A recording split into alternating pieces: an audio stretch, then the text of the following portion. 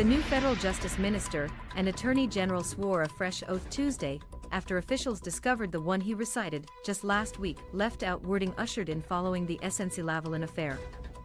Toronto MP Arif Virani, who once worked as a human rights and constitutional lawyer, took over the key portfolio from David Lametti in the recent federal cabinet shuffle, among the biggest since the Liberal government assumed office nearly 8 years ago.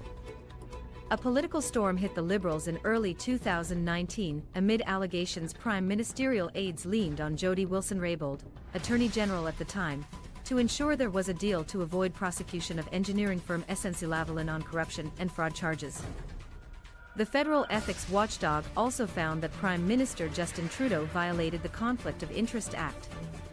The affair highlighted the fact the jobs of Justice Minister and Attorney General are held by the same person in Canada, which is not the case in some countries.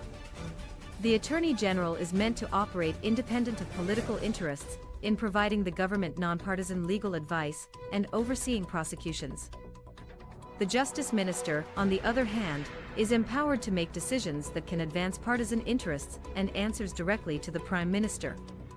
After the controversy erupted, Wilson-Raybould, who was no longer minister, testified before a parliamentary committee that thought should be given to splitting the roles into two distinct positions to avoid future conflicts by removing the Attorney General from the cabinet table altogether. A move some experts supported. She told MPs, "There have been times where I have raised the issue internally when I was the minister and possibly could have spoken to colleagues about the matter." That feeling was ultimately not shared by Anne McClellan, the former Liberal cabinet minister Trudeau tapped to explore the option. In a report released in August 2019, she recommended against separating the roles, saying she did not think it would enhance prosecutorial independence. She warned it would risk watering down the legal advice provided to cabinet colleagues because an attorney general from outside the cabinet room would be viewed by those around the table as missing the necessary political context.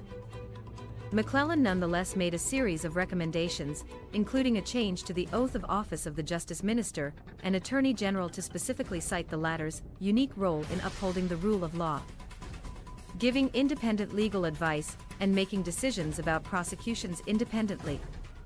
Lametti adopted new language emphasizing the independence of the Attorney General position following the 2019 federal election, saying it was designed to better clarify the roles. At the time, he pledged that as Attorney General he would uphold the Constitution, the rule of law, and the independence of the judiciary and of the prosecutorial function. He did not swear an oath after the Liberals' 2021 election victory, given he was keeping his cabinet job.